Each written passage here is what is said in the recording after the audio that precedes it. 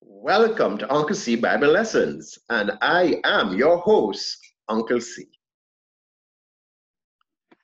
Last week we started the story of Moses, and this week we will continue part 2. We can call it Moses and the Burning Bush. And the story is taken from Exodus chapters 3 all the way to chapter 6. That's a lot of chapters. So Uncle C will probably just skim through some of the material.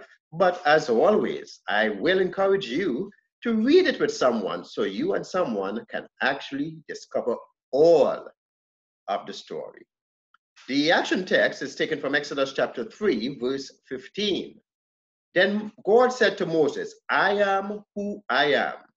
When you go to the people of Israel, tell them, I am sent me to you.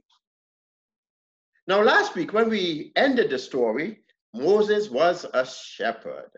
He was taking care of the sheep, and he did that for many years.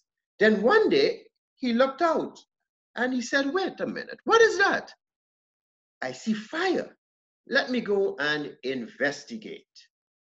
And as he looked, he said to himself, this is strange.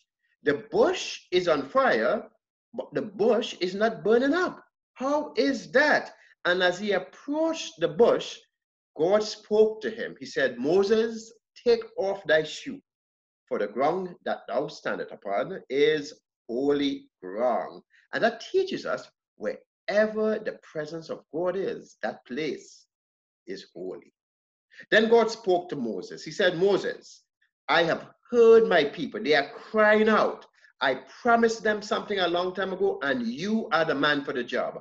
I want you to let them go. You will go to Pharaoh, and you will tell Pharaoh to let my people go. Then Moses said, well, Lord, I'm not really a great man. Why should I be the person? Can't you get somebody else to do it? And Lord said, no. Moses, I said, you are the man for the job. I'm going to let you do it. And Moses was, going back and forth with God. And he was like, well, God, if they ask me who sent me, who should I say?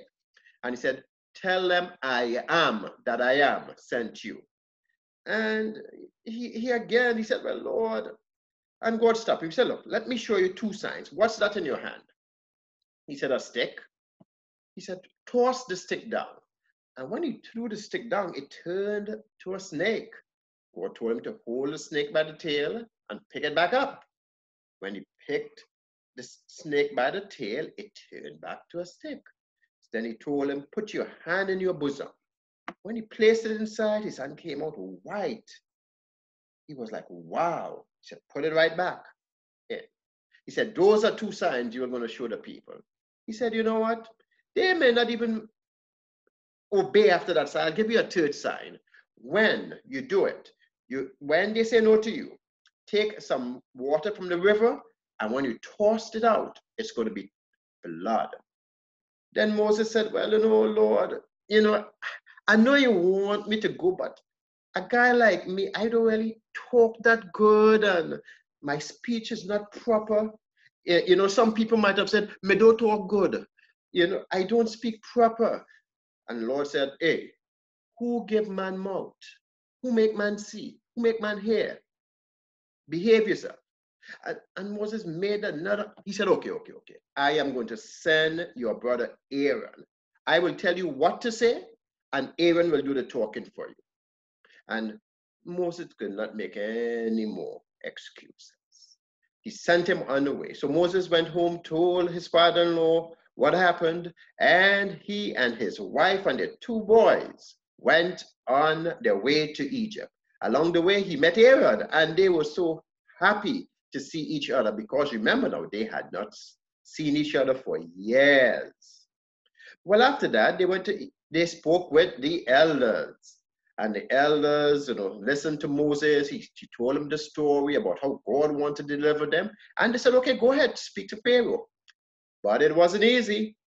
When they went to Pharaoh, Pharaoh looked at him and said, I don't know your God.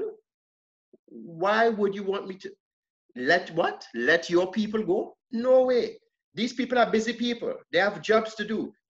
you know what? They're probably lazy. You want to do what? Go travel 3 days for a feast or some worship session? No, no, no, no, no, no, no. That is not happening. Forget that. And Pharaoh said to the taskmasters, you know what? Go to these Egyptians. They want to go for 3 days. It's lazy, they're lazy. I am going to give them more work to do. And he said, let them make bricks without straw. And don't take any excuses. They need to make the exact amount. I don't want anything less. So the taskmasters went out and they went to the Hebrew laborers, the Hebrew foremen, and the Hebrew foreman came to Pharaoh and said, Pharaoh, you are asking us to make bricks without straw? He said, yes, you are lazy. That's why you guys want to go out for some kind of tabernacle or feast or what? 3 days in the wilderness? No, no, no, no. You guys need to do more things. And they were upset. And when they came out, they saw Moses and they said, Moses, may you be punished because it's because of you. Pharaoh has made this thing even harder for us. You know, you are trying to make him kill us. And they were upset and they went on their merry way. And Moses, he went to God and he said, Lord, I did what you told me to do, but Pharaoh made it harder for my people. What should I do? How could this happen? And the Lord said to him, hey, I have promised your people that I'm going to deliver them. I know you're upset. You are going to go back to Pharaoh. And if he doesn't listen to you, then things are going to happen. I am going to use my power on him. So he told Moses to go back to Pharaoh. Now, if I have to say the story in rhyme, this is what I would say to you. Moses saw the bush on fire and he got nosy. But God said, take off those shoes before you come to me. He then gave instructions for him to carry out and sent him away after answering each doubt. But Pharaoh got upset and couldn't take Moses anymore. He said, the Israelites are lazy. Let them make bricks without straw. Moses was upset with God, but God told him to depart. He said, go to Pharaoh. You will see the action now start. So boys and girls, he is on his way to Pharaoh. What's going to happen? Stay tuned next week for part 3 of the story, and you will see. All right, what's the answer? Are you ready for your questions? Question number 1. What amazing thing did Moses see? A, a talking sheep. B, bush on fire that was not burning. C, 5 fires in a circle. Or D, snow in the middle of the desert. If you say B, a bush on fire that was not burning up, you are correct. Question number 2. Moses asked God, who should I say sent me to them? And God said, A, tell them your creator sent you.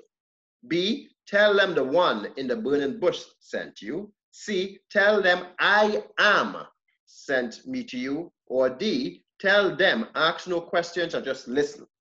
Which one was it? If you say C, tell them I am, or I am that I am sent you. That is the right answer. Question number 3. When God told Moses to go to Egypt, A, he wanted to leave immediately. B, he was hesitant and made excuses. C, he said he needed to find another person to care the sheep. Or D, he got excited and ran away and told his family. What's the answer? If you say B, you are definitely right. He was hesitant and made excuses. Oh, he made so many excuses. Final, question number 4. After Moses and Aaron met Pharaoh, A, he agreed to their request. B, he told them to give him time to think. C, he made things even tougher for the Hebrews. Or D, he invited them to eat. And of course, the answer is C. C as in correct. All right. Thank you so much for answering those questions. Now it is prayer time. Let's bow our heads and let's close our eyes and talk to our Lord. Dear Jesus, when you instruct us to do things, help us to do them without making excuses. Help us to trust you more, we pray. Amen. Amen. Well, boys and girls, I want to thank you for watching Uncle C's Bible Lessons. My email address is uncleCBibleLessons@gmail.com. That's uncleCBibleLessons@gmail.com. That's if you want to write to me. And as always, please receive your parents' permission before writing. Well, that's all from Uncle C right now. I thank you so much. And remember, God loves you very much. Bye for now.